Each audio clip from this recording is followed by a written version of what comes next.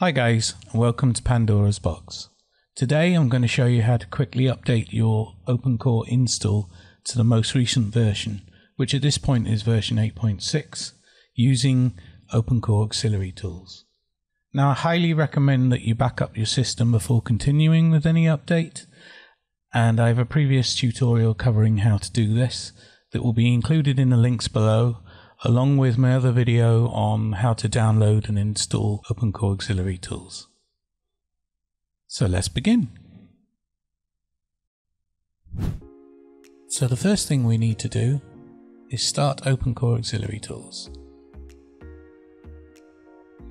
And we will be met with this window. What I do is I go and check to see if there's any updates.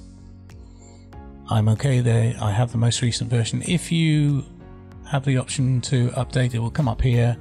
You can update, download, install, and then restart, and you'll be met with this window. Now you'll notice up in the top left hand corner here it says Opencore 8.6. That's not the version we're running. I have no EFI in here, so it doesn't know. That is the most recent version that it has in the downloaded database that it has. I will show you how to update that database to the latest version as we go along. So what we need to do now is mount the EFI and open the config plist. And here it's called mount ESP. So you mount ESP, it will ask you what disks you want to do of the disks that you have available. Now if you're not sure of the disk device ID, you can open disk utility, highlight your disk, and down here you'll see the device ID, and we just close disk utility and go back, and you can see it's disk S2. I mount and open config plist. It's even quicker doing that now. You don't even have to look for the plist. Here it will ask you for your password that you use when you log into your computer.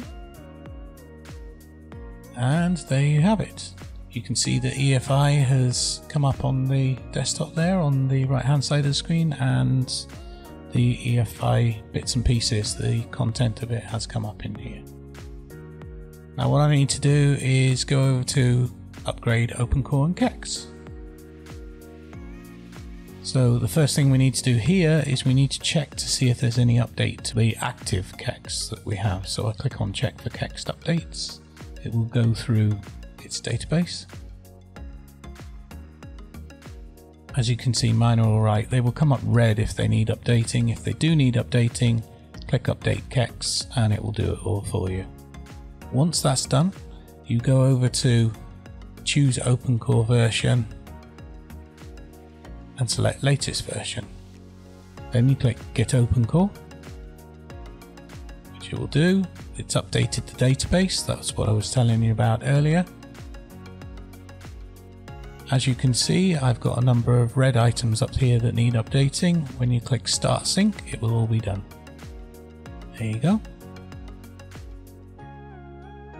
Now you may have a red exclamation mark come up on OCAT validate up here.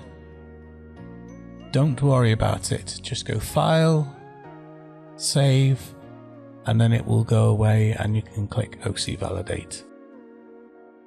Once you've done that, you can quit Opencore auxiliary tools and you've got the new version installed.